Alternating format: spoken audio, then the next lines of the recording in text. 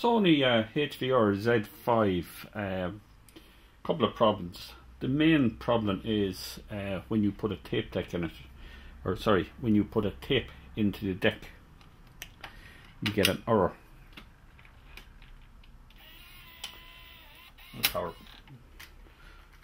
Okay, I'm going to put a tape in now,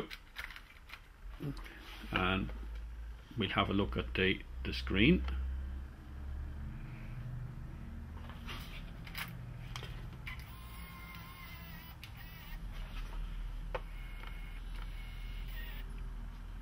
And we can close our housing, and if I try to record now, all I get is this eject.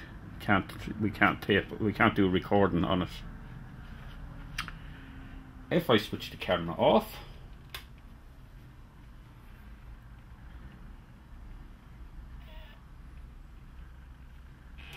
power back on again,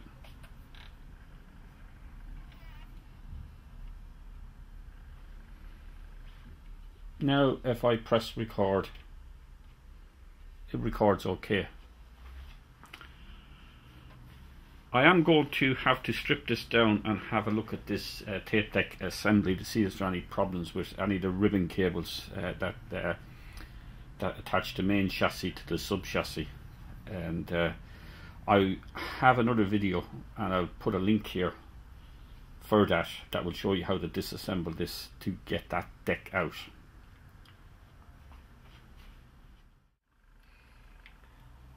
Have the deck out now, and what I'm going to do now is I'm going to put the tape deck to its eject position. I do that by using a power supply. I'm going to switch it on, and I set the power supply to 3 volts and limit the current to under half an amp. And then this is the load motor here.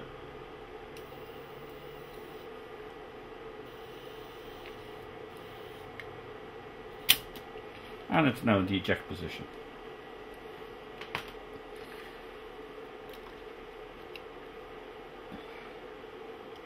The cable I'm interested in looking at is this cable here that goes between this main deck assembly and this sub deck assembly, because this tape deck slides in and out, and this cable can be subject to a lot of stress in his normal working life. So what I'm going to have to go in now is take out this mechanism here. There's 3 screws that hold it in place. One in the front,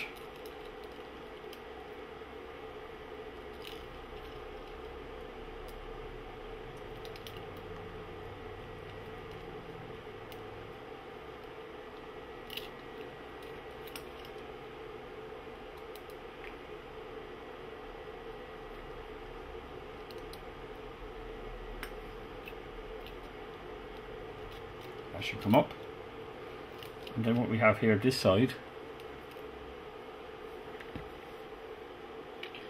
we should have this here will slide along its slide, and there's a opening here that it can actually slot out, and we have the same the far side, and it slides up to the opening, and that's that out of the way. Now this is where I got to be careful. I've got to remove this item here, and the first thing I've got to do is take out this lamp.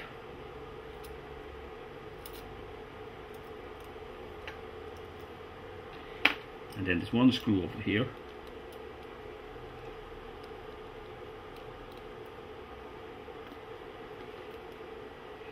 And then we've got to just slide it. There's 2 little slides here, retainers here. One here and one here. Just slide it towards the heads. And I'm going to have to lift this a little bit at the same time. Now,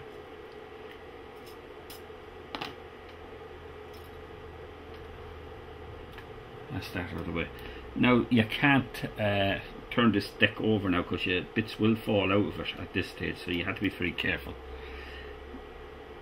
Now where I am looking at is around this end here.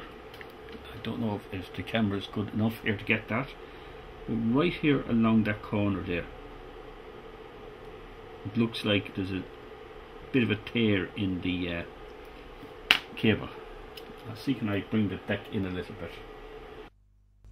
I've taken this shot with my USB type microscope, and because it wasn't showing up very clearly on the main footage, I couldn't get to zoom in and focus in at this depth, and we can see clearly at this spot here going down that the print is actually broke, is missing there along that line, and we have the same problem up here, even though it's not as clear because in a bit of a shadow.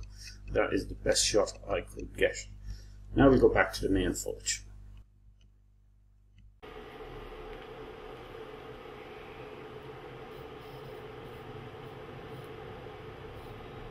Okay, just a fraction. Okay.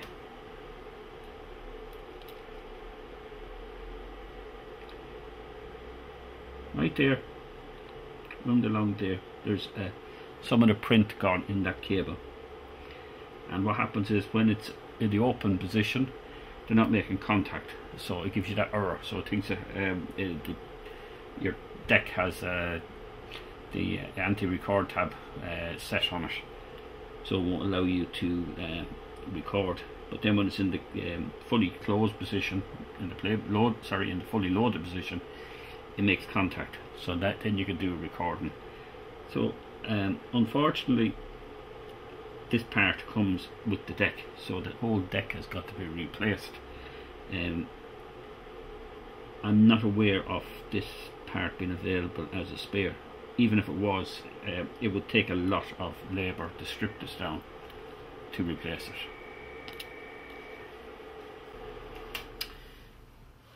I'm now going to order a new deck assembly for this, and what the tools I will require when I replace this deck is the Lank remote tool and the CPC 13 jig.